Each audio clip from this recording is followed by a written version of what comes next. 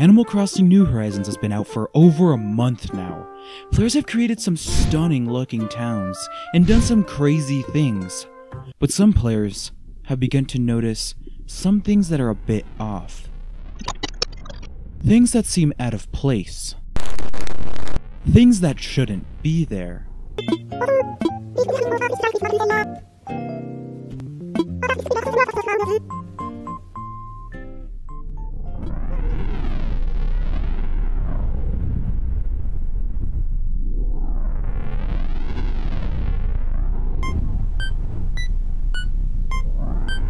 Let me tell you about Animal Crossing New Horizons haunted items.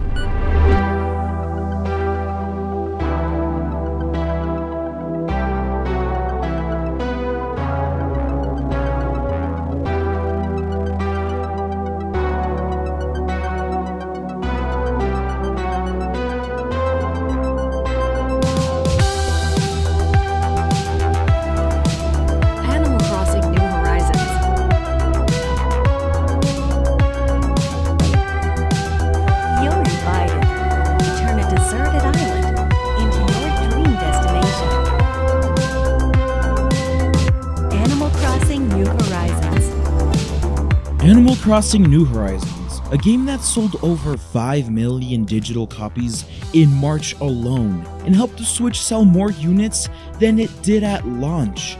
This game is no joke, it's immensely popular. Recently we got one of the very first big updates, where we got Leaf's Garden Shop along with bushes. We also got someone interesting, someone from the previous games, someone that Tom Nook doesn't like. That someone is Redd the Fox.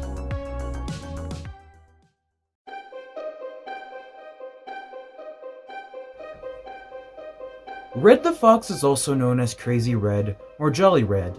All we really know about him is that he runs a mysterious shop on a boat, where he sells paintings and statues that are either authentic or counterfeit. How do you know which one is real or fake? Well, you'll notice subtle differences in them. In Animal Crossing New Leaf, this was all you needed to do. Just spot the difference. But in Animal Crossing New Horizons, the fake paintings aren't just different, they're haunted.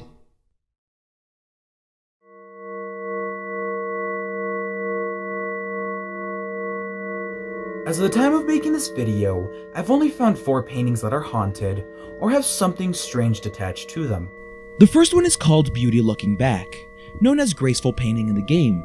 If you end up with the fake, on the back of it is a sinister shadowy figure, which does not resemble anything else in the game. The second one is called Girl with a Pearl Earring, known as wistful painting in the game. This painting is one of the more haunted ones. If you end up with the fake, it will open its eyes and close them at random. The third one is a portrait. In the game, it's called Scary Painting. This painting, like the previous one, is one of the more haunted ones. If you stare at it long enough, it will smile at you. The fourth one is a lot like the first. It has something strange on the back. The painting is called the Academic Painting. Taped on the back of it is a red key. I asked on the Animal Crossing Reddit if there are any locks or key slots in the game, but the replies I got said there weren't. But when I went to Redd's ship, I saw a door with a lock on it. The key most likely goes to that door. But what's behind it? Who knows? That may have to be another gaming mystery I have to cover.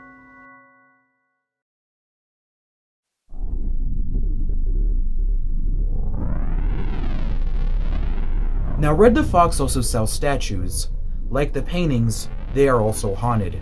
For example, the Rosetta Stone, known as the informative statue in the game, will glow at night. A more haunted statue would be the Dogu clay figurine, known as the ancient statue in the game. If you interact with the statue, it will begin to float. Some players say this animation is a nod to the history of these figurines, which are funeral offerings thought to host the souls of the departed.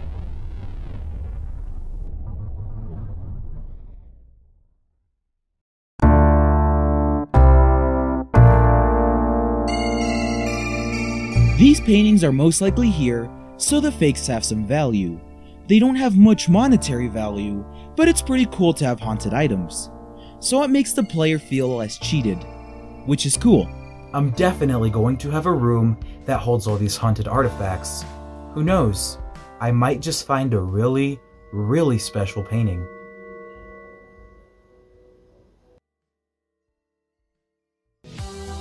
Well, here's my 7th million time recording this outro because I can't talk and my dog keeps making noise. Here we go.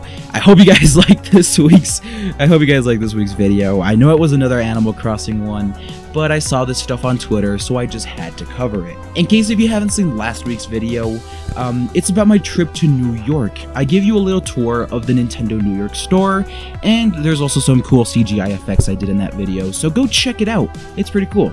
And lastly, I just wanted to say thank you for 900 subscribers.